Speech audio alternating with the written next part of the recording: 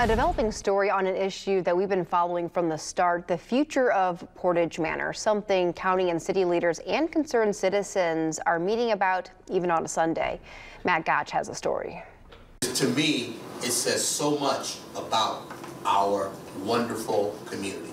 More than 20 people met at the Portage Township Trustee's office on Sunday afternoon to explore alternatives to the closure of Portage Manor and the relocation of its 101 residents. They're a very special population of people. They are the most vulnerable people in our community, and they certainly deserve our attention to try and keep providing services to them in some form or fashion. Who knows when it's said and done what this will look like, but that's why we brought these, what we feel to be the movers and shakers of our community together to try and formulate a plan in short fashion.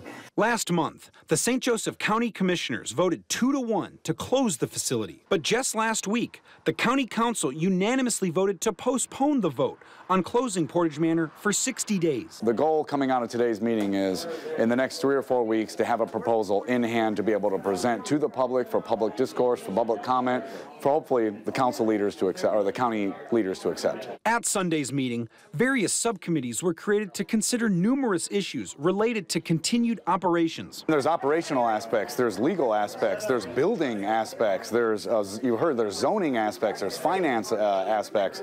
I mean, there's just a lot of different pieces that are going together. But Trustee Critchlow wanted to reiterate that concern for the residents of Portage Manor is at the front and center of this effort. I would say that's the #1 thing that caused people to give up their NCAA Sunday, 2 p.m., to come out here to a government office and sit here for a 2-hour-long meeting, and then commit to meet all week, and then commit to coming back again next Sunday and doing again as many times as it takes.